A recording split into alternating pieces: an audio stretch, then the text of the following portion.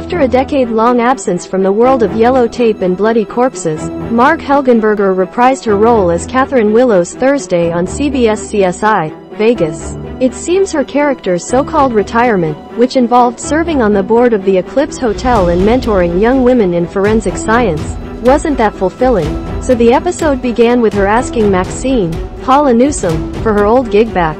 Fortunately, there were a couple of job openings since Gil, William Petersen, and Sara, Jorja Fox, were never replaced after leaving at the end of last season. Apparently, the Grissoms are currently on a boat in the Arctic Circle, but in real life, Petersen only signed for 1 year on CSI Vegas while Fox chose not to return for a second season. The job is in my blood, Catherine tells Maxine, and with that, Catherine is immediately put to work at a sex dungeon where a dominatrix has been found murdered and very bloody. Catherine throws around phrases like molecular map making to show Joshua, Matt Lauria, that she's still got it, but remains suspiciously quiet when he asks about her surprise return to the investigation unit. Catherine then gets a call and scurries off to some crowded area, where she thinks she sees a woman named Grace but can't seem to catch her. By the end of the episode, Maxine suspects there is another reason why Catherine wanted back inside the yellow tape. It turns out she mentored a young woman named Grace, a former dancer who was studying to be a CSI and working part-time at the Eclipse. But the gal went missing 3 weeks ago and no one at the hotel seemed to care. Catherine suspects a cover-up by the hotel, but for what?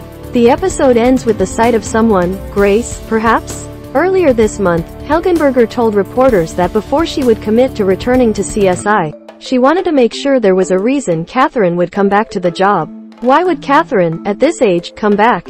Said Helgenberger, that was important to me. I had several conversations with showrunner Jason Tracey about that. I really want to get it right and we did. Helgenberger signed a 1-year deal to return to the procedural. I feel the respect toward me. I am so grateful. It's been a hell of a lot of fun working with everybody. The set is vastly different than the original set. I am still discovering new rooms, in fact. Of course I miss some of the old gang, but I got over that pretty quickly because everybody has been so welcoming and gracious. CSI Vegas is produced by CBS Studios in association with Jerry Bruckheimer Television. Executive producers are Tracey, Jerry Bruckheimer, Jonathan Littman, ChristiAnne Reed, Anthony Zuiker, Carol Mendelsohn, Ann Donahue, Craig O'Neill, William Petersen, Uta Briesewitz, initial episode only, and Cindy Chvatal.